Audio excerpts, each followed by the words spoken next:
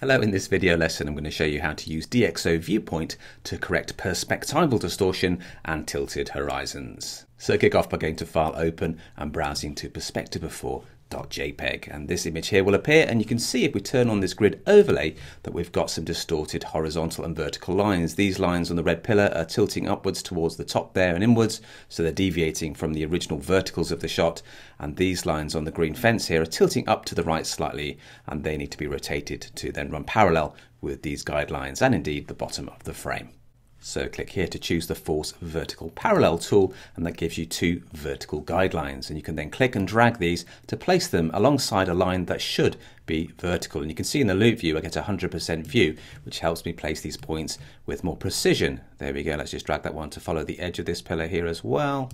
And then as you move between the two, you can't see any changes in the loop view unless you untick this, and then you can see the line following down there from one anchor point to the other, and that helps you get a better idea. There's a little refresh icon that will then apply that to the picture, and it's now straightening these vertical lines. We can do the same on this side as well, so click and drag to place that by the pillar. Click and drag this one again to go to the top of the pillar, like so, and then click the refresh icon there to apply that change as well, and we now have more vertical looking verticals with our building.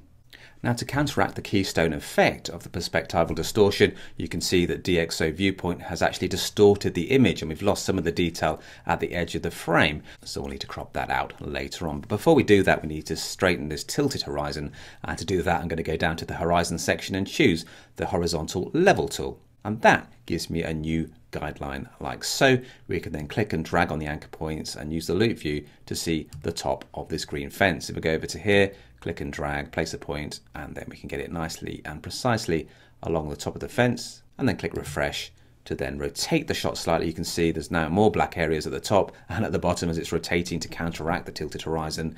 And if we're happy, we can click apply. And the nice thing is we can go back to other tools such as keystoning and fine tune them, go back to the horizontal tool, fine tune that as well until we're happy with our correction. And when you are, you can then click apply.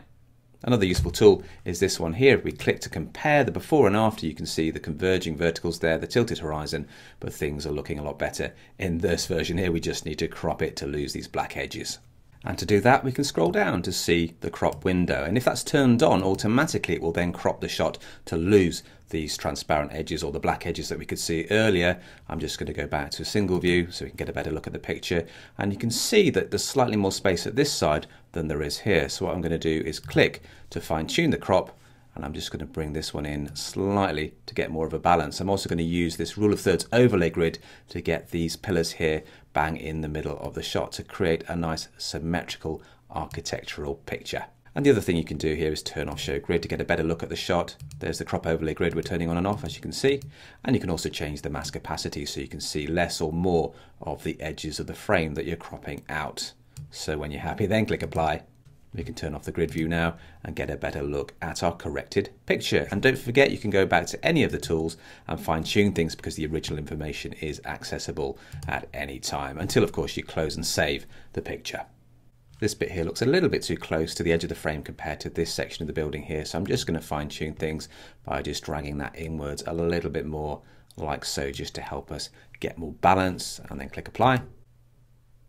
Let's pop back and compare the before and the after version. You can see this version is actually quite a wide building. By counteracting the distortion, we've also squashed this shot inwards. So we can fine tune things by going up to here. The horizontal vertical ratio enables you to drag it to the left to then stretch it a little bit more in the width department, and that will then help to counteract the distortion that we created when we squashed it inwards. You can also dial down the strength of the perspectival correction. If you go back down to the center slider here, you'll see that the vertical lines are converging more inwards towards the top there now, so you can get a compromise between complete straight lines and slightly tilted ones, and that just helps create a more natural looking shot without distorting it as much. Let me click apply to make the changes now. And now this shot's looking a little bit wider and the lines are still looking much straighter than they are in the start image. So let's have a closer look at the end result. I think the building's still a little bit narrow, so I'm going to go to the horizontal vertical ratio. Now if I click down here, I can stretch it horizontally a little bit more, just to then make it slightly wider and more like its original design. Let's click apply just to fine tuning our corrected image. and then I can pop up to here and choose save, and that will give me the option to save it as a JPEG at 100% quality. Click OK.